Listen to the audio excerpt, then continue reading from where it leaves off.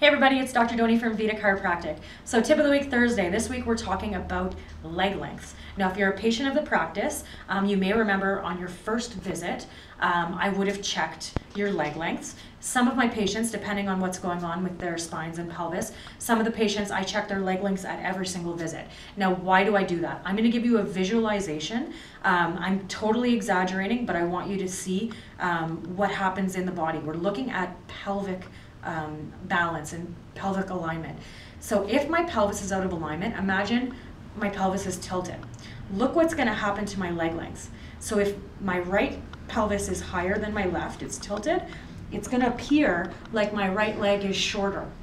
So I get patients to lie on their stomach, I check that, and that's an indication. Of course I ask, have you had any traumas to your leg? Did you have a broken leg? Anything like that, to rule that out, of course. But if everything is fine there, then it's the pelvis out of alignment.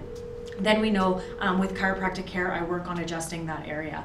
And the goal is to balance the pelvis, balance the spine. By doing that, it removes nerve interference and people get healthier.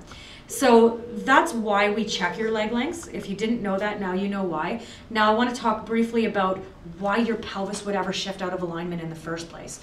And I'm going to give you a personal story about myself to give you this example. So when I was younger, I was a competitive figure skater. I started skating around the age of 5, and I skated competitively until I was about 18. Now when I skated, the right leg was my landing leg. You always go in the same direction. If you're not a figure skater, you may not know this, but you always jump in the same direction. You always have the same landing leg.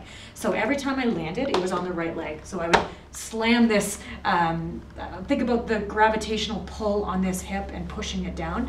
And then if I were to fall, which unfortunately sometimes would happen with me, I would always fall on this hip. So every single time I was jamming this hip. And so if you think of the momentum when you're jumping and landing and falling, that was a lot of pressure on this hip and pelvis. So I didn't get adjusted at the time, but I guarantee my pelvis would have been out of alignment like this, because to this day, every single time I get adjusted every single week, and I still have to get this right side adjusted to balance my pelvis. It is just such a deep pattern in my body for years and years and years of skating. Now, why that's important is, imagine I'm walking around like this. Imagine I go my entire life walking around imbalanced like this. Imagine what's going to happen to my pelvis and my back when I'm 80, 90 years old. Okay, if that imbalance is going to stay there, everything gets tighter on the side, of higher. So by getting adjusted every single week, I'm working on creating more balance. My goal for that is not only for my healthy nervous system, but I want to be healthy when I'm 80 years old, 90 years old, 100 years old. I want to be able to walk and move and do the things I want to do. And I know staying on top of this is going to allow me to have that future.